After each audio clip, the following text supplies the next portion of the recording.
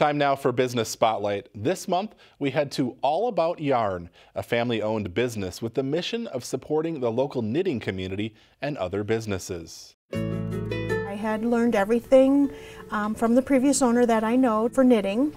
When she asked me if I would be interested in buying the shop, it was a dream I didn't even know I had. We made it more of an open floor plan, and I think our focus was on bringing in new kinds of yarn, making samples to create, the vision of what you can make with it, and, to grow relationships in the knitting community in general.